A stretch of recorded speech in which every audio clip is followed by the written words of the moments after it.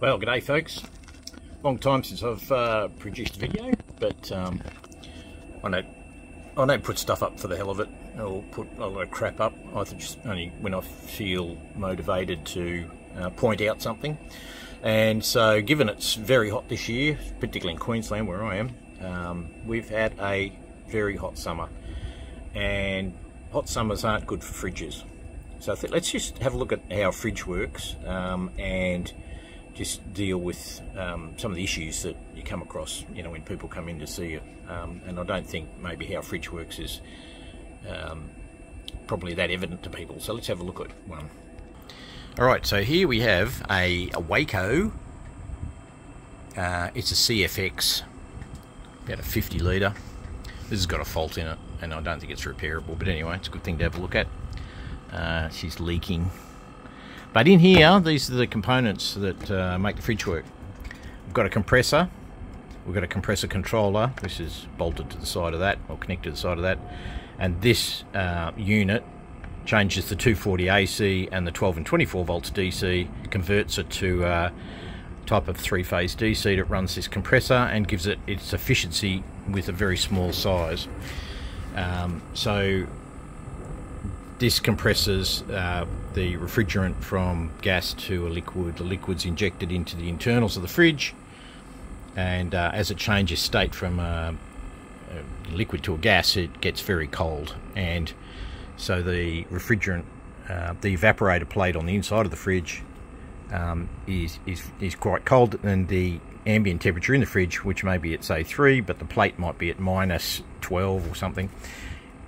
It's a heat transfer process. So when we don't think of heat as in a stove or hot weather, think of it as it's a relative thing.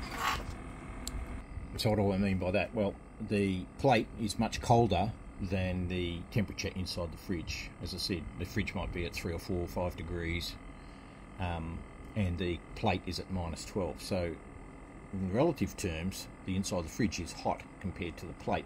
So the plate absorbs that heat into the refrigerant as it travels around, and it warms the refrigerant up, brings it up to a high temperature. It returns it to the compressor, and as it comes back into the compressor, it compresses it from the refrigerant gas back into a liquid refrigerant, and in doing that it gets very hot. So as it exits the compressor, this goes to this coil you can see in here, and this is called a condenser. It's very hard to see because it's very small in here, but anyway, this is one type of compressor. So you may or may not recall this is something that used to be on the back of old fridges. They used to have the entire back wall of the fridge was covered in a condenser like this, and it in its physical size, it allowed the fridge to convection cool. There was no fan. This has to have a fan, and in the middle of there, which you can't see very well, there's a fan that's wrapped around a fan in there, which is a real bugger when you've got to change it. But that's the only way that the fridge can. That's the only way the fridge can cool somewhat efficiently, and probably not that efficiently, given its physical size and the amount of room it's got to do it. So the fan and the condenser are critically important in trying to maintain temperature inside your fridge, particularly in hot weather. Absolutely important in hot weather. So you can't afford to have your fan fail, and it's you know, important. So the other thing about this fridge in the design, let's have a look at it. Okay, so when we have a look at this, the fan in here sucks in warm air through the grill. I mean cold air, or relative ambient air, comes in from the outside through. It's pushed through this condenser unit here, which causes it to cool the refrigerant, and then and as I say, it's wrapped around, so both sides it gets air flowing across it, and then across the compressor, and even cooling the compressor controller here, and it exits on the other side of the case. So it's a tunnel. You've got a tunnel of air passing through these elements here to you know, make that able to operate. So it's amazing the job they do, particularly in a big fridge. the other compounding issue, I think, with the with fridge in doing its job is how well the case is insulated, and unfortunately a lot of them aren't that well insulated, because these days they put this stuff in them, which is expander foam. It's not a proper that's not a proper insulation foam.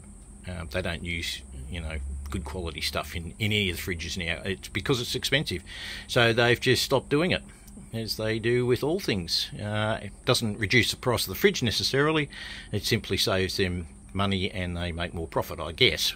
But I don't know why they've gone away from that. So as I said, that's a tunnel arrangement. Now you can see down here, this is an ARB fridge, not a new one, an older one. Again, has the tunnel, it's got the intake vent there, the air passes through, blows it out the side, but can also blow it out the back through the extra grills on that. Here's a My Coolman, big My Coolman, same deal. They're all very similar. It has air intake on this side, air exit on that side, and an Evercool. Use an older Evercool, but these are still made in Caloundra, pretty much the same. They've moved the motor to the outside. This is 20 something years old. This motor is now mounted on the side here, but this is one of their early variants. It was an Esky that they basically built it in as a fridge. Very good, works really well and never misses a beat. Nice and simple operation. Again, vent on the back, no electronics, which is great, and exit on the front, and it moves a lot of air through there. It's quite an efficient air cooling arrangement on this. The other benefit of this fridge, the other good thing about these Evercools that are built here, and there are Evercools that aren't built here, but this one has about 38mm high density cool room insulation in it. As I understand it, they use proper insulation, and the result of that is when you're running it, as I am here, as a freezer, the loss of the cool escaping out through the side of the lid and everything is absolutely minimised. So the interesting thing about this, even when it's really humid, you don't get moisture build up on the outside of these. If you check on these fridges, typically if they've got a bag on them, you put your hand down the inside, you'll find it's damp and cool, and that's just the cold escaping out of your fridge because the insulation's not up to it. The ARB's got very good insulation. This one, don't know about the new ones, but these ones are very good. So let's have a look at this cooling bit. So here, this is what's in the fridge. This is a different version. The other one had a wraparound black thing made of tubing. This is, but typically you see these in there. So it's like a little mini car radiator. The hot refrigerant comes in here, circulates through, the fins dissipate the heat across the entire structure, as I say, just like a car radiator. A fan sits on top of that, and it either sucks or blows the air through this thing and to get rid of the heat. So by the time the refrigerant exits at the bottom, it's at ambient temperature, whatever that might be. But it's quite cool, and that's now in it's a liquid form, and it then goes back into the fridge to turn back into a gas and get very cold and once again do its job. So it just continually circulates. Some of them have a little shroud over them like this to concentrate the airflow. And that's this is the back of a Waco CFX or a Dometic. So this is a dual branded one, but they're just Dometic now. If you have a look at this one, there's our little radiator in here with a fan mounted on it, and this blows hot air this way, sucks air in on this side and blows it out on that side. So again, same arrangement, compressor controller, compressor, fan. But this doesn't have a tunnel. And I think this is, not the most, it's typically bad design for a vehicle, or putting in the back of a four-wheel drive, etc. Why? Because your air intake and outlet are beside one another.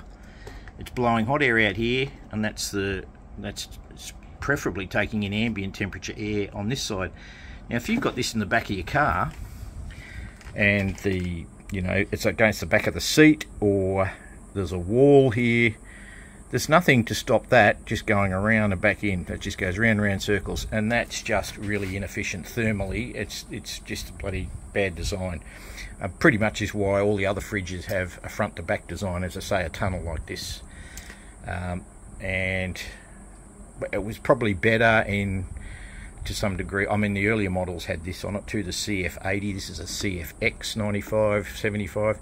The CF80, CF110, they had this same arrangement, but this compressor was bigger. This has been downgraded to a smaller compressor, but the bigger compressors were sort of, I don't know, they're much faster. Those fridges cool down much quicker. This thing can take an hour and a half to 2 hours to cool down. The old CF80, which is an 80 litre, this is a 95 litre, but it could pull that down in about 20-25 minutes. It would be down at working temperature. This struggles to get down to even to +3 in a couple of hours, and particularly as it gets hot. So not a good design. Absolutely important that you have plenty of clearance around the back of this fridge so that air can get away. In fact, you'd want to almost be trying to put something in to separate those two, so that this sucking in cool air from around the corner here somehow, and any hot air coming out of here was directed away that way or up, you know, but don't allow that to go in. So it's really important nothing gets stacked around these fridges. These vents must be maintained 50 to 100 millimeters. Nothing in front of the vent. You can stack stuff along here if you're going out camping, but never ever block these vents, because in the back of the car it's stinking hot. So ventilation is critically important for your fridge, and as I say, particularly in hot weather. And you totally depend on this fan. If this fan fails, your fridge is not going to work at all. It might pull down 5 or 10 degrees, and then that'll be it, because it just can't get rid of the heat. The latest model of this fridge, now they've turned the fan at 90 degrees, and they've gone from that to this. 40% reduction in airflow. They've equally they haven't just changed this fan to this, they've changed this down to the same size as the fan. So the whole thing is now 80 by 80 instead of 120 by 120. So significant degradation in airflow, and having it at 90 degrees, again, you haven't got this fan forcing air straight out the front. It now blows sideways and then into a little funnel arrangement that directs the air to the vent on the back here and pushes it out.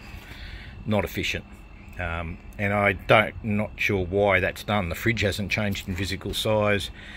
It's got to be a cost-saving exercise, but the difference between the price of this fan and an 80mm fan is, like $1 or something, $2. It's nothing, insignificant. So I'm not sure what the purpose of all that was, and certainly these compressors aren't the same as the old ones.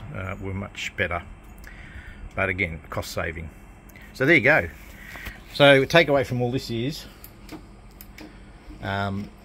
make sure you provide adequate ventilation for your fridges when you're camping, and indeed when you're travelling. It's critically important you do not stack stuff around your fridge. If you don't leave the fridge in the back of your car with it all closed up in summer with the sun blazing on it. The back of that car can get to 50 degrees. And the fridge is just going to go backwards, and it'll run continuously, and it will get stinking hot. All of this motor part will be really, really hot.